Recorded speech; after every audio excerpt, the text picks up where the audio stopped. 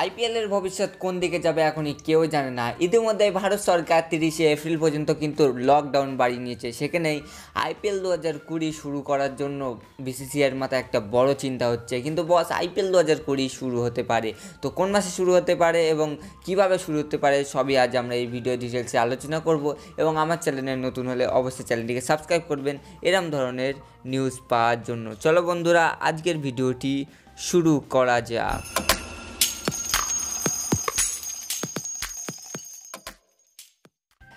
IPL 2020 কিন্তু আপাতত ভবিষ্যতের জন্য স্থগিত, মানে কবে শুরু হবে বা না হবে সেটা আপাতত বিসিসিআই কেউই জানতে পারবে না। যদিও বা 14 তারিখে ভিডিও কনফারেন্সের মাধ্যমে একটি বিসিসিআই তথা ফ্র্যাঞ্চাইজিদের মধ্যে মিটিং হবে। সেই মিটিংয়ে জানা যাবে অনেক কিছু এবং সেই মিটিংটাও হয়তো 50% চান্স আছে যে স্থগিত করা হবে, কারণ লকডাউন ওঠার করা ছিল 14 এপ্রিল এবং 14 এপ্রিল মিটিং হওয়ার কথা ছিল এবং লকডাউনের আপাতত মেয়াদ দিয়ে দিয়েছে ভারত সরকার, সেটা 30শে এপ্রিল, যেখানে মিটিংটাও হয়তো সেই 30শে এপ্রিলে হতে পারে। কিন্তু আইপিএল হবে এটা আমি একদম কনফার্মভাবে 80% থেকে 70% বলে দিচ্ছি যে আইপিএল হবে। তার প্রথম কথা যে এবছর আইপিএল না হলে বিসিসিআই তথা ভারত সরকারের লস, এটা আমি বারবার করে বলছি।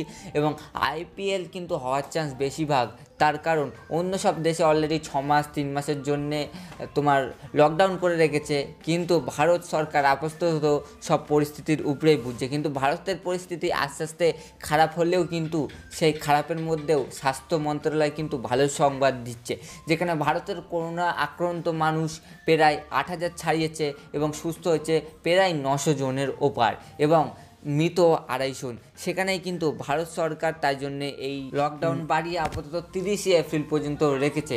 কিন্তু আইপিএল কোন মাসে শুরু হতে পারে এটাই এখন বড় কথা। অনির্দিষ্টকালের জন্য আইপিএল কবে শুরু হবে অর্থাৎ ভবিষ্যতে আপাতত অনির্দিষ্টকালের জন্য স্থগিত রয়েছে। সেখানে আইপিএল শুরু হতে পারে মে, জুন, জুলাই। বস, মে মাসের 10 তারিখে শুরু হতে পারে কিংবা মে মাসের 5 তারিখে।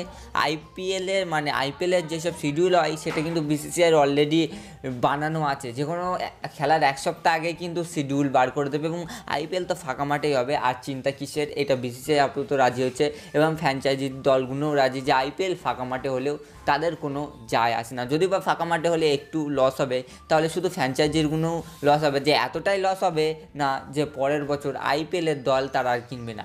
এবছর যদি আইপিএল না হয় তাহলে কিন্তু এই লসটা খেতে পারে যে আইপিএলের দল পরের বছরে অনেক মালিকানা ছাড়তে পারে। তো বস, শেষ পর্যন্ত দেখা যাক। সবই কিন্তু বিসিসিআই ওয়েট অ্যান্ড ওয়াচ খেলছে, কারণ এবছরে ইন্টারন্যাশনাল ম্যাচগুলো হবে না, শুধু আইসিসি ইভেন্ট এবং টুর্নামেন্টগুলোই হবে, যেখানে অলরেডি জানিয়ে দিয়েছে, যেখানে ধরে নাও T20 world cup, Asia cup, IPL, CPL এইসবই হবে। এছাড়া কোনো ইন্ডিয়া ওয়েস্ট ইন্ডিজ বা ইন্ডিয়ার যেসব টুর্নামেন্ট এক দেশের সাথে অন্য দেশে ওয়ানডে ম্যাচ সেসব হবে না। এই জন্যেই আইপিএলের সংখ্যা আরও বেড়ে গেল। তো বস, ভিডিওটি কেমন লাগলো নিচে কমেন্টে জানাও।